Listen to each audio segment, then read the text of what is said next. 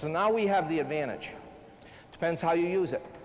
You use it in circles, figure eights. Remember what I said, figure eights. Figure eights are good because after a while you can develop a lot of skill. Hit on the downstroke, hit on the upstroke.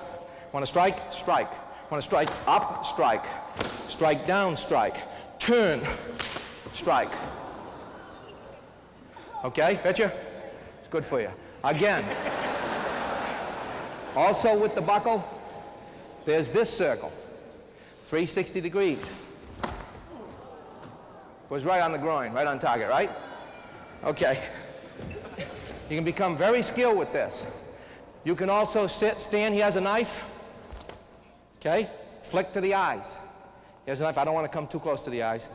I'll come a little bit away. But here, to the eyes.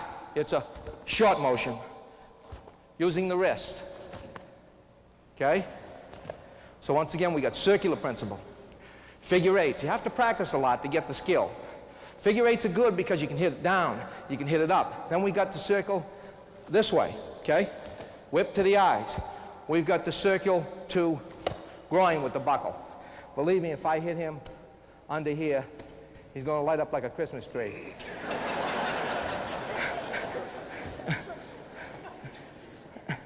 Okay?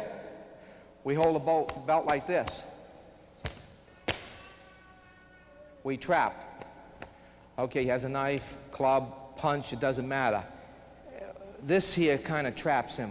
Come in, Jim, with a punch, right? He's got to get through this. We can trap it this way, turn around, break it. Okay? Okay? We could also strikes, he throws a punch, strike.